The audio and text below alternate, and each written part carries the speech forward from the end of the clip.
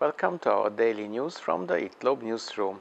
Our news of today takes us to Canada and Scotland because two institutes, the Canadian Institute for Water, Environment and Health and the Scottish Association for Marine Science, have recently published a report on the downsides of algae production.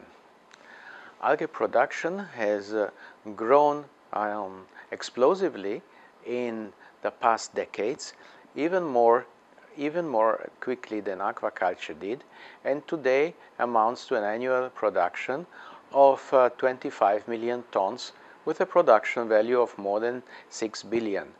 The main producer, accounting for about half of production, is China, followed by Indonesia with more than a quarter, and other major producers are Korea and the Philippines.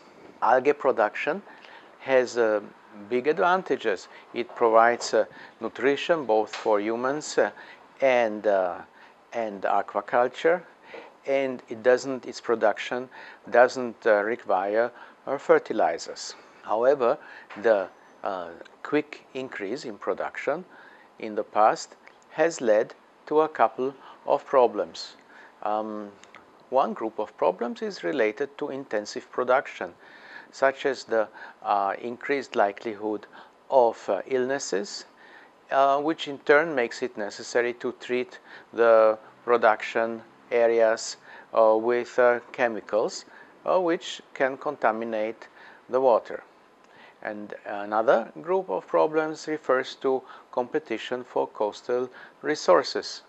Because there is more and more algae production, but also other uses of coastal resources, such as for aquaculture, for fishing, for tourism, for infrastructure, settlements, and so on, the competition for coastal waters becomes ever more intense. So it becomes clear that central management of these coastal uses will become necessary. To summarize, algae production is a good thing, but it has lately become a victim of its own success.